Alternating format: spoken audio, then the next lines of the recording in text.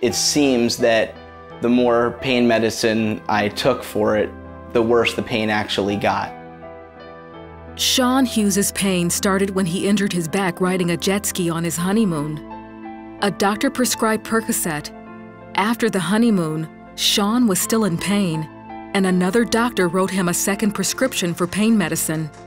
There's actually a part in your brain that tells your body you need this substance. And if you don't give it to it, that part of your brain will cause your body to rebel against you. After taking that many pills, Sean started having anxiety attacks.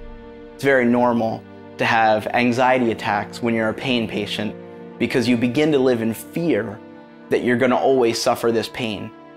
Instead of weaning Sean off the medicines, doctors added Xanax, a drug more addictive than the pain meds he was taking. The drugs affected Sean's performance at work. I would be so medicated that I would turn around to write on the board and start to actually go to sleep and just stand there. So it was obvious something was wrong.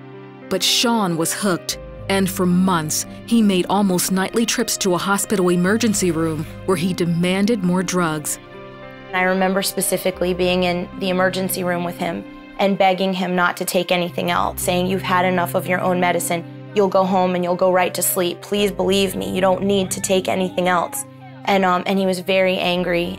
It became a battle between her and I, her trying to tell me and tell my doctors and tell the nurses, tell everyone that I should not take these medicines, and me literally being scared to death that someone might listen to her and take them away from me. Sean ended up in the hospital psych ward 5 times. Every single time I went into a mental hospital, I was diagnosed with more illnesses, and eventually the list went on: generalized anxiety disorder, bipolar disorder, schizoaffective disorder, and they would add meds until they got me up to 19 different medications that I was taking every single day. Sean began to look at death as a welcome option from the torment that his life had become. So in my mind, I had 2 options: continue living a life where I am totally humiliated every day, or go to heaven. So I would beg God on a daily basis to take me off of this planet.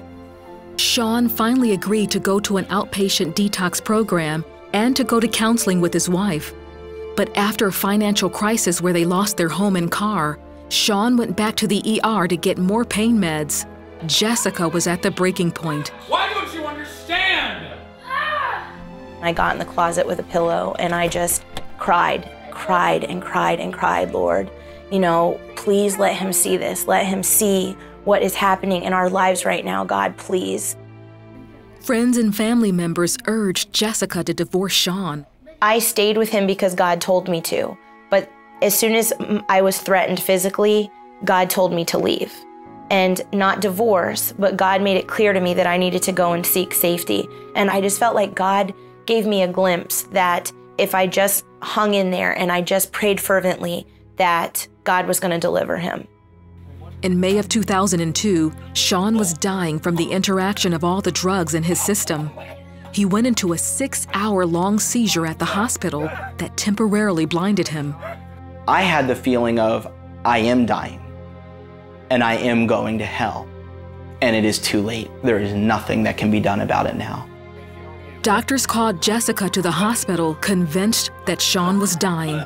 He's screaming and he's seizuring, and it was pretty traumatic just to see what was happening to him. It just looked like a person completely battling demons that had been hanging over him for quite a while, and all we could do was just stand by and pray for him and just pray for healing. Sean made it through the night. He began to talk to God about his life. I finally made my peace with God, and I admitted to God, none of this is your fault. I've been blaming you. I've been saying that, how could you allow this to happen to me? But the truth is, you warned me. There were points where I knew this is getting out of control. And instead of trusting you, I entrusted my life to the doctors, and I entrusted my life to the pills, and I destroyed my life, and it's all my fault. None of it is your fault, and I'm so sorry. Sean finally surrendered his addiction and his life to the Lord.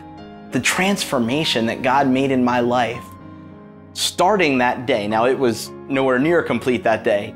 But starting that day, over the next several years, eventually it became very obvious to me that a miracle happened that day called the new birth.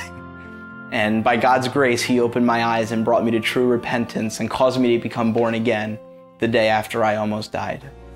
Sean has been drug-free for 5 years. Today, he and Jessica have 2 children, and their marriage is completely restored. Beyond the many miracles that He did, setting me free from drugs, healing my marriage, giving me a ministry, giving me children, it's the reality of eternity being placed at the forefront of my mind that I would look at as the greatest blessing.